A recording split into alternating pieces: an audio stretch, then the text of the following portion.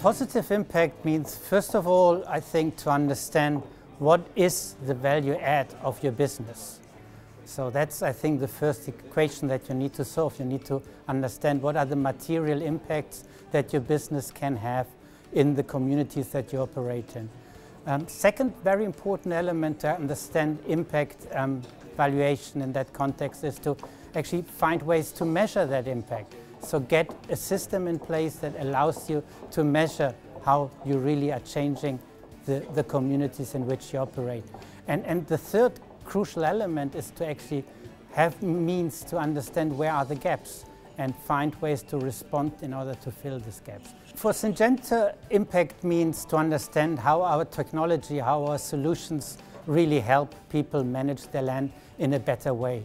So we need to understand how our solutions help to improve the working conditions of the farmers that work on the land, how our solutions help to become more resource efficiency on the ground, and of course, at the final end, how they improve productivity on the farm, how they improve the profitability of the farming operation that our technology would enable.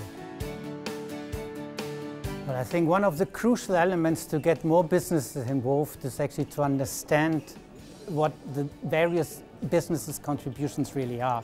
That means to map out the whole value creation chain in a certain segment. If you take agriculture, for example, is understanding what is actually necessary to capture value before the farm and what is necessary to capture value on the farm, what is necessary to capture more value after the farm. If we agree on the map, the strategy map overall, we can agree on a certain metrics that will help all the players to actually get involved. And I think that holds true for all sectors.